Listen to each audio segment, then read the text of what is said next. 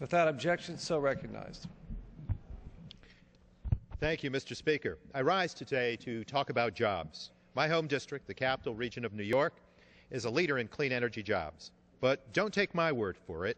The Brookings Institution recently completed a study that found the capital region has the largest share of green jobs in the country.